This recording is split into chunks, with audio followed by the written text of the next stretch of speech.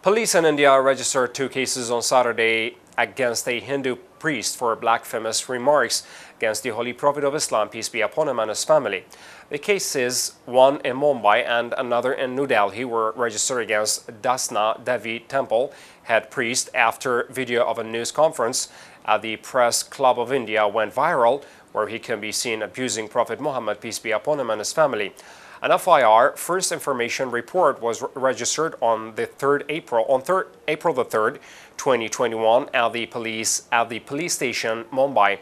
The New Delhi case was registered after Aam Aadmi Party member of the Legislative Assembly, Amanatullah Khan, filed a police complaint at the Jamia Nagar police station.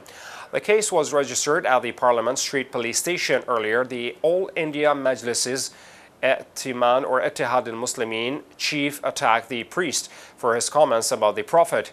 Insulting Prophet, peace be upon him, and his family is unacceptable. Can these criminals acting as religious teachers get over their unnatural fixation with Islam for something that you do not like? You do spend a lot of time on it. I am sure there is enough in your own belief system that you can discuss, tweeted the chief.